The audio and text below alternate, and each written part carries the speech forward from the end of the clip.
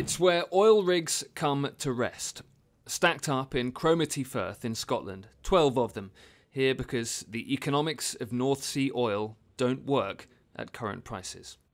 This is probably the first time we've had this many in since 2003, which was the last downturn. Bob Buskey runs the port here.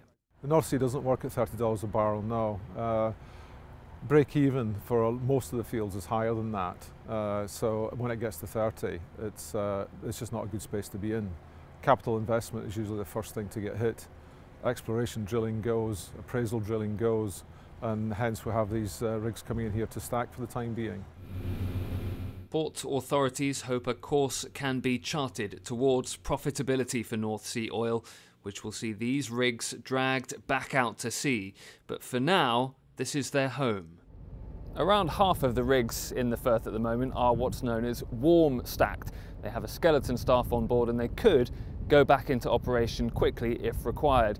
The other half are what's known as cold stacked. They are essentially, for now, shut down. They all serve as a very visible daily reminder for the town of Invergordon about the impact of slumping oil prices.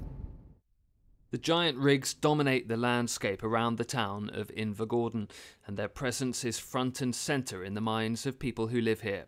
The Ship Inn, opposite the port, has just been renovated. As oil prices fell, business here did too. It was actually almost like it was overnight. It just happened, you know, and that was it, and it was like a ghost town everywhere. It's quite hard actually, and it's affecting everybody from, you know, the shopkeeper to the pubs to just the normal person. Similar stories are told all over town. So many businesses here in Invergordon have come to rely on the revenues from the oil industry, and you can see the effects clearly on Invergordon's main street. This bank branch closed recently. That has had a knock-on effect of making it harder for people here to access cash to in turn spend in the town's shops. Several firms have decided to cut their losses. The local Citizens Advice Bureau has been busy too. People have gone to them with financial worries, seeing how they can manage the finances because they just can't make ends meet. I've never seen a time when it's been this bad. It's the worst I've ever seen it.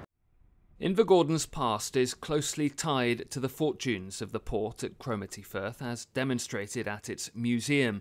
The town's future, for better or for worse, is likely to be too.